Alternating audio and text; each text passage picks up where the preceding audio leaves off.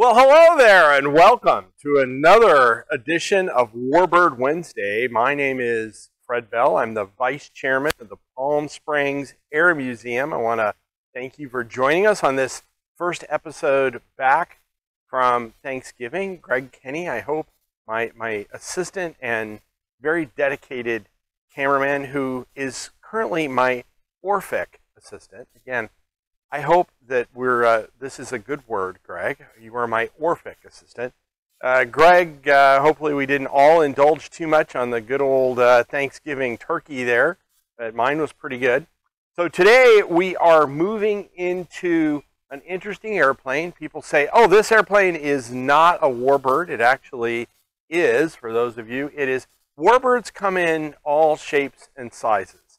And this particular airplane is one of the more unique aircraft that has made its way through the annals of Warbird history. But first, I have to address, we're doing a large yellow airplane, and I have to address, if I can find them, the hat that Greg has so dignified given me today. Of course, this could be a short takeoff and landing hat, perhaps, Greg, just like this airplane.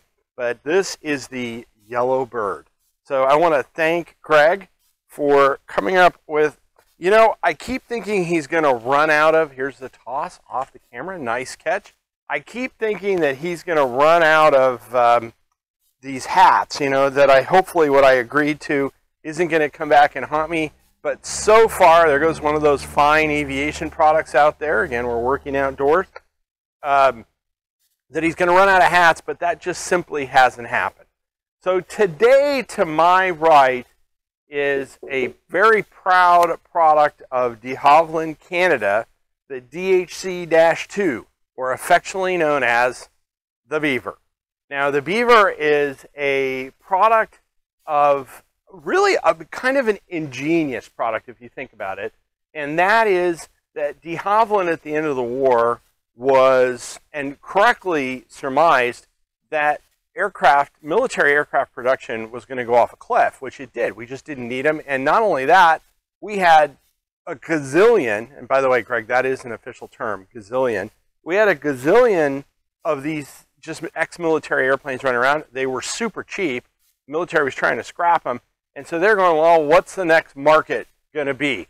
So de Havilland was thinking about, okay, the civilian market, and what are we going to do?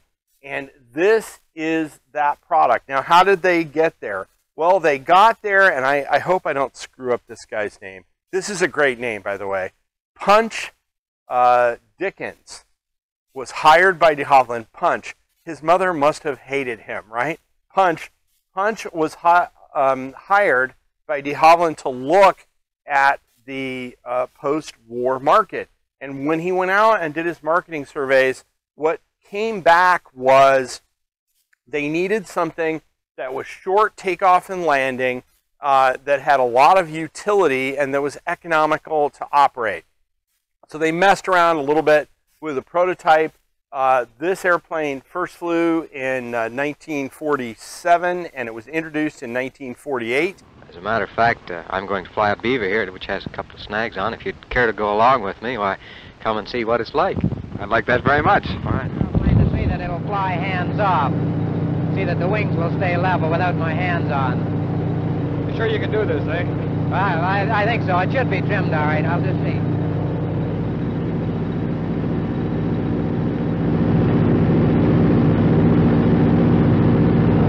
There we are. We're flying hands off. So the trim is pretty good. I think we'll okay this one. But when in the production and the design, when they got to final production, they actually extended the wing a little bit.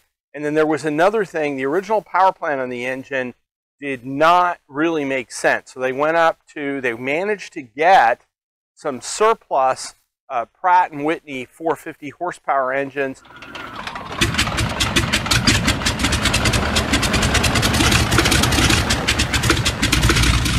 And that's what eventually ended up on the airplane. When they made that change to the airplane, all of the engineering, and sometimes that happens, it happens with a lot of our airplanes that we've talked about. You know, they make one or two design tweaks, And then the airplane, everything gels, everything makes sense. And that's what happened with this airplane. What they got was an airplane that had tons of power. It could take off and land on short, rugged fields.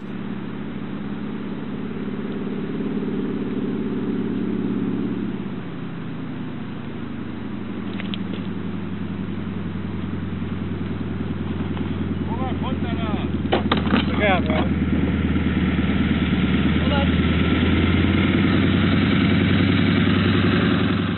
You see, you've got really nice clearance with the landing gear. We've got a wide stance. Now, to my left is the steerman, and we've talked about the steerman being a little bit squirrely on that gear, and Greg can pan over and look at it. But we widened out the stance and made the angle of attack on the gear a little bit wider, and so the airplane had a lot more stability. Now, the other thing that the Beaver had to be able to do, because remember, this is a utility or cargo airplane, could carry 7 people or so in different configurations.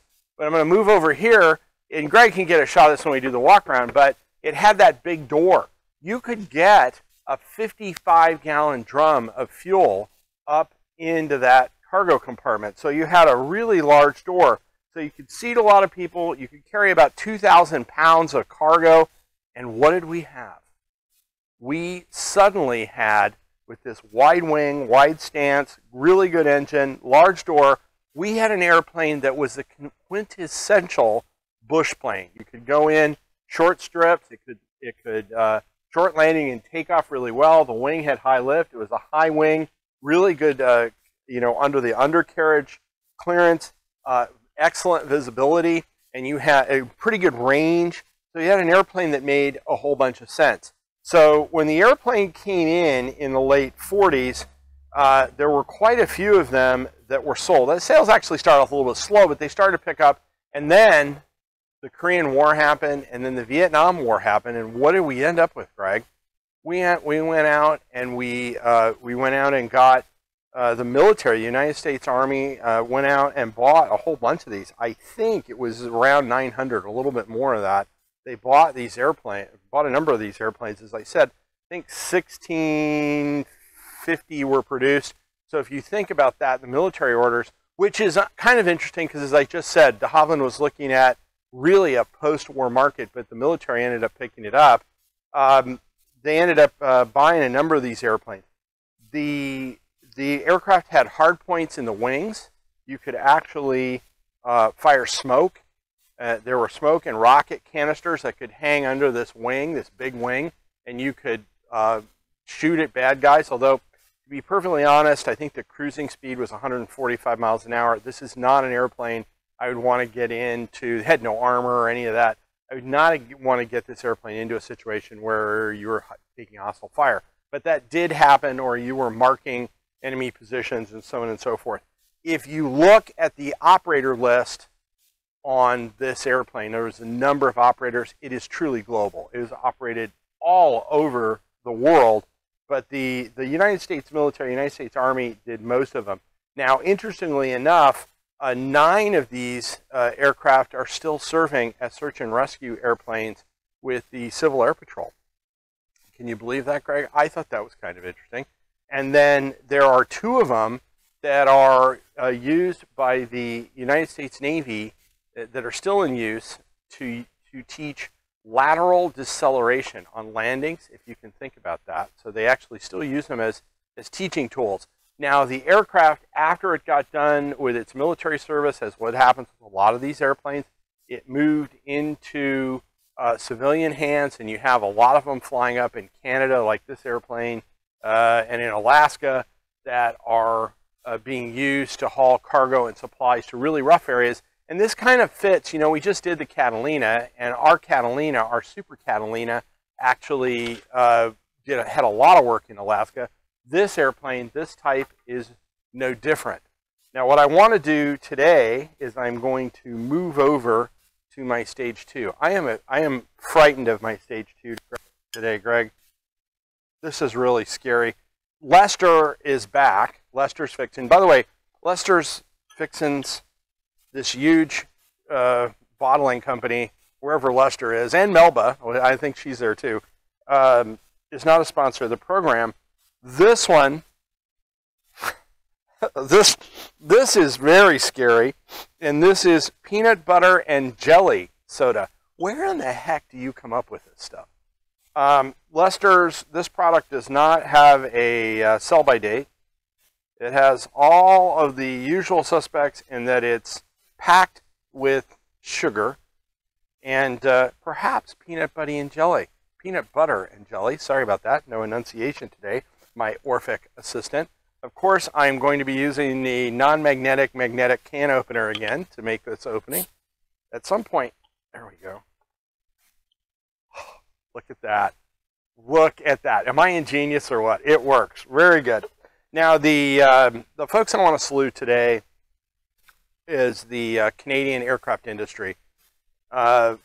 This airplane is completely outside. You know, when life gives you lemons, you make lemonade.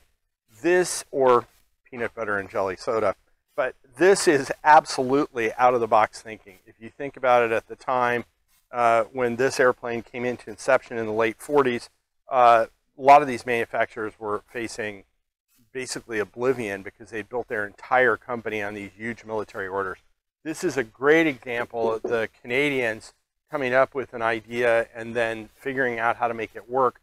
This design was recognized in 1987 as one of the top Canadian engineering feats of the 20th century, if you can believe that or not. So with that, I'm going to knock back my peanut butter jelly soda. Yeah, Greg is watching me intently.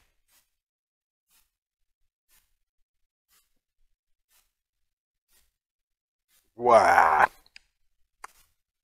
Oh no. No. But to all those Canadian engineering folks, I'm going to do one more of these, but oh, this is either bad, it's either gone bad, or I can't believe they're selling this. Let me put it that way. Ooh, that takes no push for me to put that down. That is, oh my goodness, that's disgusting. It really is. Greg is laughing pretty hard. You're going to have to come out in front here one of these days and do one of these and feed me this nasty stuff. So, as I said, the Beaver lives on. The DHC-2 in private hands. It can be flown on floats.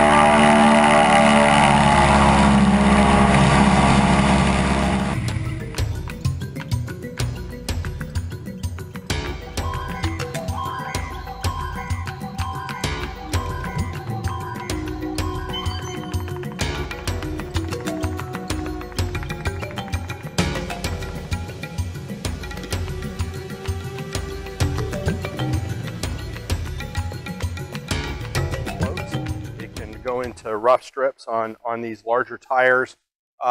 Viking, I believe, purchased the rights to manufacture all the parts. I think it was from Bombardier. So you can still get parts for these airplanes.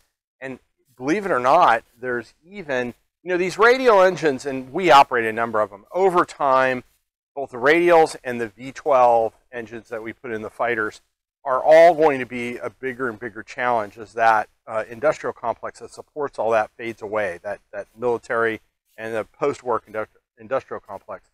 This aircraft, what some entrepreneurs have done is actually put a turbo and made this into a turboprop, which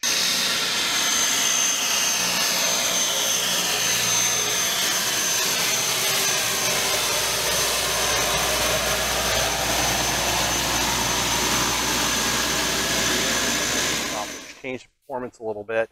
I think there are 2 of those out there, Greg, that are operating, but there may be more, so I may be wrong with that.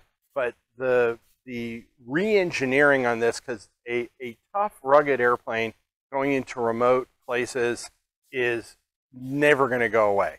So you can probably, and the turboprop will have a lot longer life before overhaul, and the availability on parts is going to continue to drive these radials probably eventually completely out of the use of the airplane. But for the next 5 years or so, we probably are still going to be able to operate these radials. So a turboprop version is probably in this airplane's future. It is a great, not only cargo airplane, but sightseeing airplane. It is, you can see post-war, one of the things about it, the design feature is it's all metal. Control surfaces are all metal as we've kind of moved away from the last vestiges of fabric airplanes. So I want to sum up in that we salute the Canadians, and we think that they have built an absolutely fantastic product, but I would be remiss if you're going to get in your DHC-2 and you're flying in Alaska, Greg, what do you need? You need a jacket. And why not go out to our site? This, for the holiday time, this is a great jacket. And for the kids, especially the kids that love airplanes, and this one is more of a Top Gun, but it's got Airshow USA on it and everything. We have these in various sizes on the websites. Now, for you dads out there, this is a double, or moms, this is a double product placement, and then I am wearing our newest fleece that we carry in the shop as well. And it even has the new 25th anniversary logo with Stealth A33 on it. So go out to the website, either treat someone you love, one of those little kiddos, to a jacket, or even treat yourself or an adult in your family one of these wonderful fleeces. But I want to thank you for joining us today. Remember, go out to that YouTube channel, hit that like button, smash the subscribe button, and like us on Facebook. My name is Fred Bell. I'm the Vice Chairman of the Palm Springs Air Museum. Also, remember, it's around the holidays towards the end of the year. We can always use that donation. So go out to the webpage and hit that donation. Thank you very much. Have a great day.